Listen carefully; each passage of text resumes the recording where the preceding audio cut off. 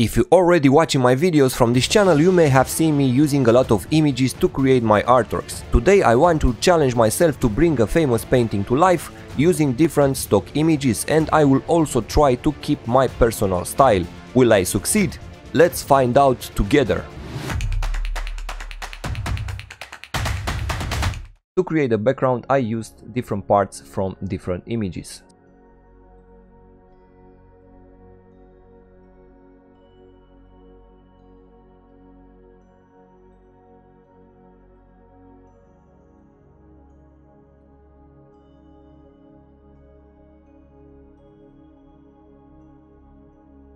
And because those parts were selected from different photos with different lights and different colors, I started to fix those things. So first thing, I darken up the far area using levels. Then the next mountain, I did the same thing using levels, I darken it up.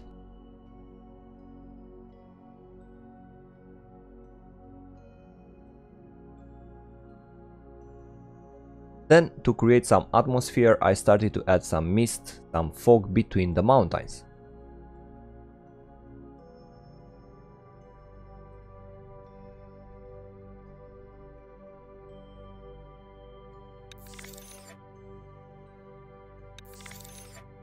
And here in the foreground, I have added some grass that will help my design to look more realistic. Then for the wolf part, because I searched like a few days for wolf pictures in this position and I couldn't find. I had to mix two pictures to reach something like this wolf. So I selected the wolf from this one, I flipped the wolf horizontally, I selected the wolf from the other picture. I tried to match the position that I wanted with those two pictures. I selected what I needed and then I hide the other parts. Then I made this one bigger and I try to match the perspective of my wolf, and then with the hue and saturation I tried to mix their colors so they look the same. So I placed my wolf behind the rocks, added a shadow underneath his legs using a layer set to multiply,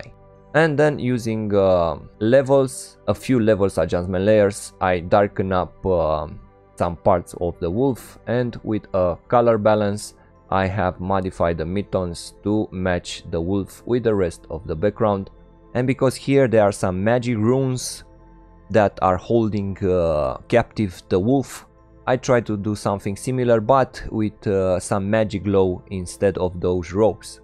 So I found this picture and I selected this rock, use it here, another one here, another rock here. So now what I have to do is to match their colors and lights with the rest of the design.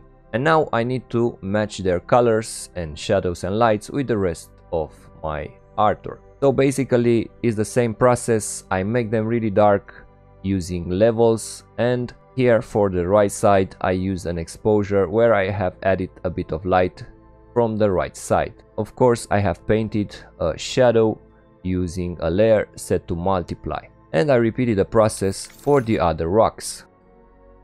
I don't know if this one is a mage or something that it's holding captive the wolf, but I wanted to evolve that story and I created a few mages that are holding the wolf captive. So I selected this woman from this picture, place her here in front, and for this one I used two pictures. Both pictures that I have used are from Festock, from DeviantArt. She has an amazing gallery. So I selected the top area, so I selected the bottom area. And then I just placed one on top of the other. And of course, I needed to fix the lights, shadows, and so on. For this mage, I wanted her to read from a book, and I was lucky enough to find this book on Unsplash and place that book in front of her like she is reading or casting a spell from it. I made it darker using levels, and here I felt like this is not complete without a fire, so I have placed a fire, and I found this amazing picture on Unsplash. I selected a part of it, use it here, and of course make it darker and added some smoke, and now it looks like they have a fire over there. And now is the time for magic. If you don't know already, I have used this magic glow in a lot of videos, but for the sake of this video, let's do it again. So I create a new group, let's call it magic glow, and I set this group to screen. Inside this group, let's create a new layer. I'm going to take the paint bucket tool, the black color, and I'm going to fill it with black. Of course, it's not visible because my group is set to screen. If it will be normal, it will be black. Then I'm going to create a new empty layer, which will be the layer where I'm going to draw the magic. Let's call this one magic. And then the third one, and the most important, is the gradient map. So select the gradient map, and here the left color should be black and the right color should be white. And then if you decide to go, let's say, with a reddish glow, the left color, which will be around 25%, should be a red, dark red color, something like that, or more orangey color. And then at a 50%, here we should have a brighter color, something like an orangey color, something like that. And then it should be something like a yellowish color, something like that. And then hit OK. Go back to that empty layer, and now is the time for magic. So let's take the brush tool, the soft round brush, and select a really low flow. Let's take the brush, and don't forget you need to have the white color selected. And if I paint with the white color, you see it will paint a really cool magic glow. I learned this method from Max Sabin, and I must say that I have used it a lot in my artworks. In this case, I drew some lines, so those lines are like holding my wolf captive. So I just drew one on top of the other, and then if I didn't like some parts, I switched to the eraser tool and I have erased some parts of this glow, and then I just started to paint more and use the eraser tool, and I have erased some parts and so on. And if you want to make this glow even more interesting, switch to the smudge tool and just use the smudge tool and play around, and you'll see it will add some really cool shapes to that magic. In some of my videos I have showed you this brush, which is amazing, and I have used this one and just painted with the white color. So I just took one of the brushes from these arcane circles, and I have just used the white color and 100% flow. I have pressed once with the mouse and it created this amazing glow.